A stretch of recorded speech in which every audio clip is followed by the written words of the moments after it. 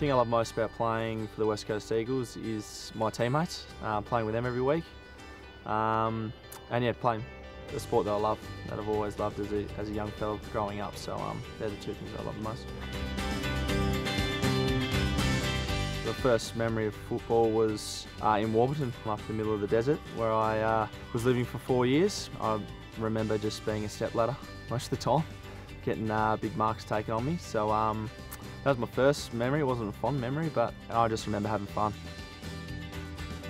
My dad was the biggest influence on my football career. Obviously I grew up watching him, and he taught me all the basic skills and encouraged me the whole time, took me to the trainings, helped me out. I didn't listen early days, but to the back end, the older I got, the more I listened and realised how much of an influence he did have on me.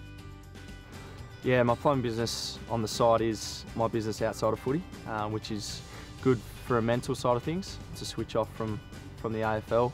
You can overthink things, I think, too much when you don't have any focuses outside of footy, and the plumbing business is definitely a release for myself, and it's something else I have to worry about, which is good in a way, and that's the main reason and the reason I've started the company.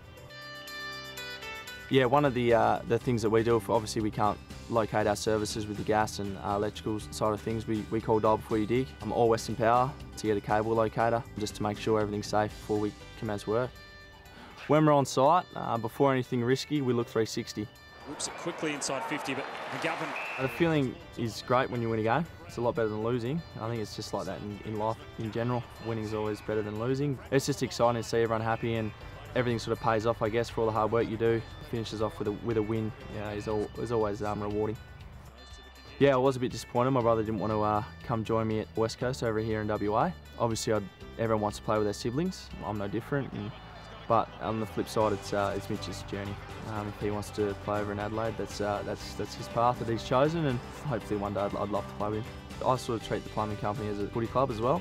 I love rocking up to footy and playing with my teammates, so I'd like to do the same thing with the plumbing company. I love the boys to rock up, and love working here at West End and enjoying it. No, I probably wouldn't take my plumbing business out of WA.